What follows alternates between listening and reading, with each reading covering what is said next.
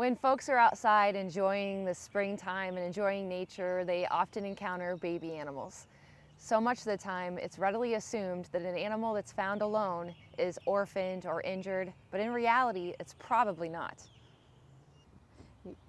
Yet the public often calls us in regards to finding a baby animal, wanting to know what to do with it. Does it need help? Is it truly orphaned? Majority of the time it's not. Mom's off in a distance, keeping an eye on it, or she's out getting food for herself.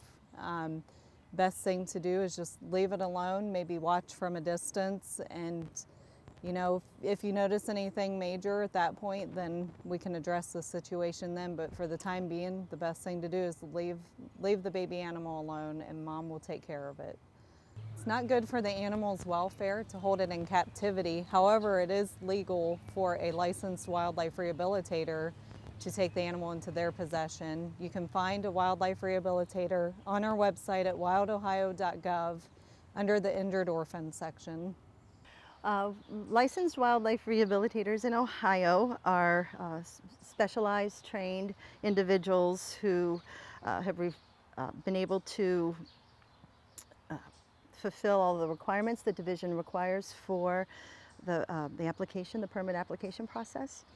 And we all have different areas of expertise.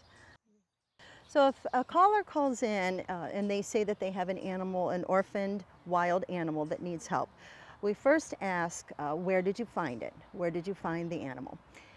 And that tells us a lot, because if the animal is found in the flower bed curled up sleeping, or there's a nest in the garden, we can then start to deduce that the animal is okay and just continue to ask questions. But if the animal is found in the driveway or in the middle of the road, then we can pretty much tell the caller, go ahead and gather that animal up and bring it in.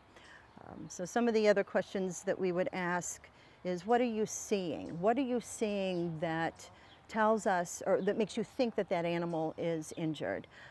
Division of Wildlife has a hotline number, as well as the wildlife rehabilitation facilities that can help you to determine whether or not your animals are truly orphaned and if they need care. Good intentions can hurt. Leave wildlife in the wild.